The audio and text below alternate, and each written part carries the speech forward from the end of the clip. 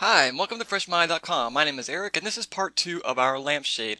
I'm going to move quickly just so we can keep these videos short. We are going to be UV mapping everything, and we're going to start out by creating a checkerboard pattern. So I'm going to go to Windows menu, Rendering Editors, over to Hypershade.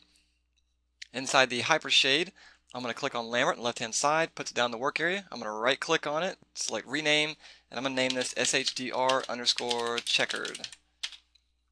Alright, we're going to use a file. So over here on the left hand side, I'm going to click on File.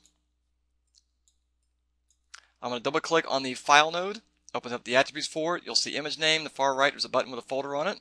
I'm going to click that button, and now we can navigate in our computer to find the file. But Maya automatically looks in the source images subfolder first, which is why we put all those pictures in there, our files in there. Alright, I'm going to select our checkerboard pattern, click Open. And now we need to attach our file to our shader. So I'm just going to middle mouse drag it and drop it onto the shader. Select color, because we're going to replace the gray color with our file. Now that that's done, we want to assign it to all of our objects. So I'm going to marquee drag around all our objects in the view panel. And then over here in the Hypershade, I'm just going to right click on our checkerboard shader, assign material to selection. Close out our Hypershade and make some more room over here. Turn on my wires so you can see everything a little better. Now we can't see the checkerboard, but as long as we're in our view panel, we can press number 6 and now we can see our pattern. Now we need to rotate our wall because it's not lined up with the Z. Z axis is front and X is left and right, and we want our wall to be behind so that when we're working in a front view, our wall is over here on the left. It's not behind our table. So let's go back in here. I'm going to select the wall, channel box, rotate Y, -90. We go to a top view and just kind of bring everything back, and I'm just going to move it to where it's just right behind our table, but a little bit gap. Alright, let's start off by File, Save Scene As. I'm going to name this _2_UV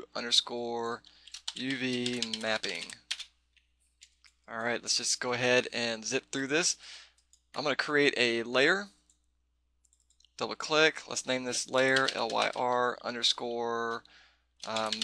So everything that's mapped is going to go on this layer. We'll turn the visibility off. Start on the wall. Create UVs, planar mapping, options box. The wall is facing the Z direction. So let's make sure we have Z axis selected. Project. Alright, object mode. Wall's done. Right click, add selected objects to that layer. Next, it's going to be our lampshade.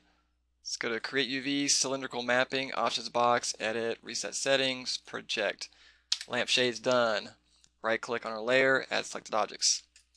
Next is our lamp posts, which are not been beveled yet. So let's select the lamp post, shift select the base, go to Edit Mesh, Bevel, and let's go to our input nose, expand the bevel, look for offset, and let's just change that to, I've got 0.1 on it.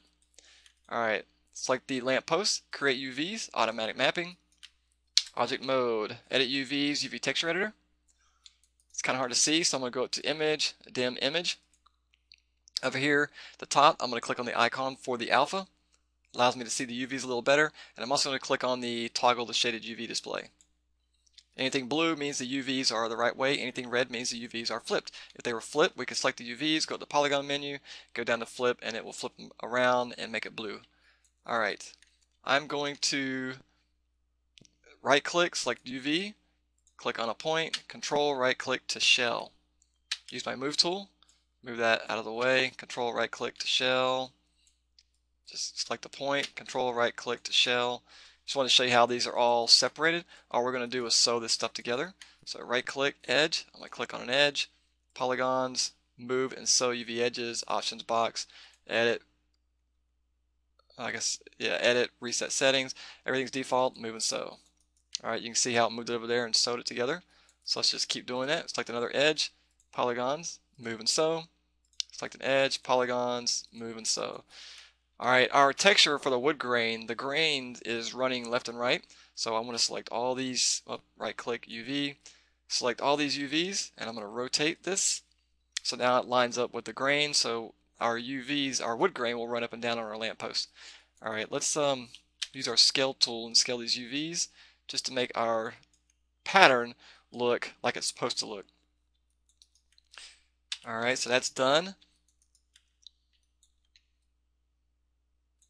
I'm going to move all this out of the way. Let's select the lamppost. Go to object mode. Create UVs, automatic mapping, object mode, edit UVs, UV texture editor. We're going to do the exact same thing. Right click, or actually edge, select an edge, polygons, move and so. Select another edge, polygon, move and so. Okay, I really can't see what's going on, so right click UV. Let's select the UV, control right click to shell. Alright, there we go. Control right, or just right click edge, select the edge, polygons, move and so. Select this bottom edge, polygon, move and so. Alright, right click UVs. I'm going to select all these UVs, and I just want to find out, is this the top or is this the bottom? Okay, the texture on the top is moving, so this is obviously the top textures. And I want the wood grains to run left and right on this, so I'm going to rotate this. So now if we look at our texture, it's the right way, and our wood grain will run left and right. So let's put this square over here on either the right or the left. So right click edge, and this is going to go over here. When I select this edge, you'll see one highlights up here, and that's fine. So polygon, move and so. There we go. I'm going to make these squares look about the same as the post, which actually it already does. So that's good. If it didn't, I would just select all the UVs, use my scale tool, and just scale that up or down. I'm going to shift select the post, so now we've got all these UVs, and I'm just going to start moving this to make all these sort of in a square. So let me select these, control right click to shell. Just going to put these next to each other. Now this is the top and bottom of our post. They're never going to be seen in a render, so I don't care if there's a texture on there or if there's not a texture or if it's stretched from here to the moon. I really don't care. So what I'm going to do is I'm going to take these and I'm just going to shrink these down and fit it inside this area down here. Alright, select all these UVs. We want to put those inside our grid up here in the upper right hand corner. But we want to use as much of that as possible. We want our UVs to be as big as we can get it, but we don't want it going outside this square. So there's all our UVs for our lamp post and our lamp base. So that's done. Now before I add that, if we look at this table, it's the same shape as this lamp base. So instead of remapping all this for our table, we can just transfer the UVs from this to our table. So let's select the lamp base, shift select the table, go up to our mesh menu, down to transfer attributes, options box, edit, reset settings. The only thing I'm going to do is down here where it says attribute settings, I'm going to change it from the sample space from world to local, and then click transfer. There we go. Edit, delete by type, history. By deleting the history after I did that, it broke the link because they were still somewhat connected as far as UVs go. Alright, let's add, also this table leg is the same shape as this lamppost, so let's do the same thing. Select the lamppost, shift select a leg, go to your mesh menu, transfer attributes, did the same thing. So if I select this lamppost, you can see we've got some purple edges now on this leg. That's because they're still connected as far as UVs are concerned. So I'm going to select both those, edit, delete by type, history, and that gets rid of it. So now if we select them, they're separated. Okay, let's select our lamp post, our lamp base, right click on our layer, add selected objects, just to get it out of the way. As far as this table goes, let's select the top, go to edit UVs, UV texture editor. And I hope I'm not moving this too fast. This is kind of some simple UV mapping. I just don't want this to go too long. Alright, right click, I'm going to select all these UVs, and I'm just going to scale this up really big. So our checkerboard pattern is really small, and the reason being is I want to see what these edges look like. Alright, you can see how the edge is stretched. So I'm going to go over here, select some UVs, and where are these at? There we go, they're on this side. I'm just going to scale this until the pattern looks like it's supposed to. Alright, there we go. So now I'm just going to zoom in here in the UV texture editor and get all the sides to match that. So about like that. About like that. And I'm not trying to be perfect, just get it so it looks close. And about like that. Alright, looks like some of the UVs are kind of not straight, but you can go in there and fix them if you want to. But I think it's going to be fine for this project. As far as the top of our table, it looks square enough. Right click UV, select all the UVs. I'm just going to shrink this down a little bit, move it out of the way, because we're going to put our tabletop UVs with the table leg UVs. So let's grab this table leg, select these UVs, and actually not the, we don't want these top and bottom ones, we just want these. So we just select some of those, control right click to shell, scale tool, and let's just scale this until we get our texture looks right. So something about like that looks good. Let's try to get it to match the same size as the squares on our table.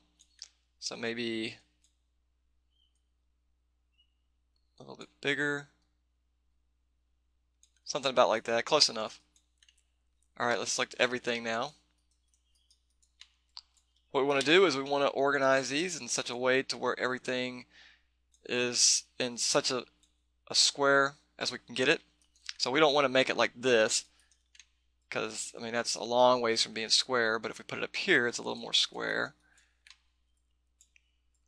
I could move these wherever.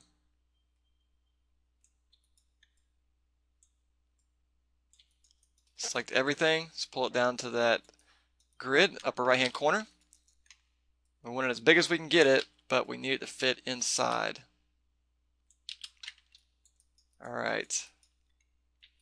Now we got a lot of wasted space here. I'm going to improve this a little bit by right click edge. I'm going to select this edge right here, and we're going to cut this side off, this bottom.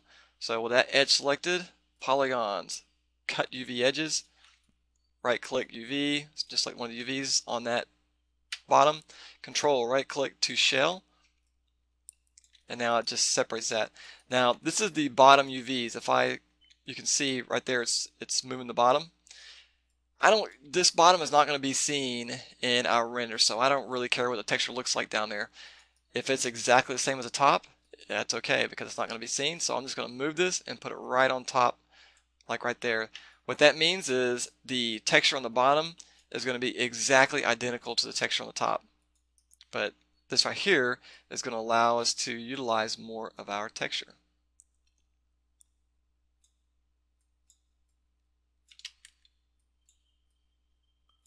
So now I can select all of these. I can make it bigger now.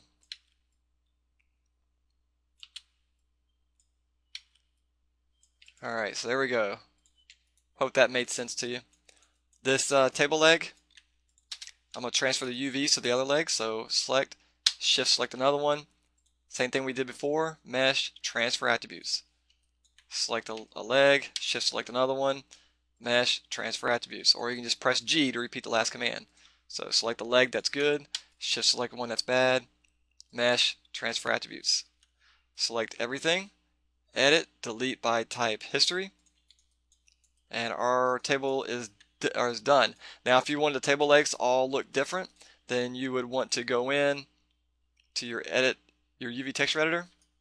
You could select the leg, we could select all these UVs, and we could move those. That way we've got both these legs in a different position, so it's a different part of the texture. But for this tutorial, I don't care if they're all the same, so I'll just leave them all on top of each other. So there's our UVs for our table. It's done. Add those to our layer. And now we're on to the picture frame.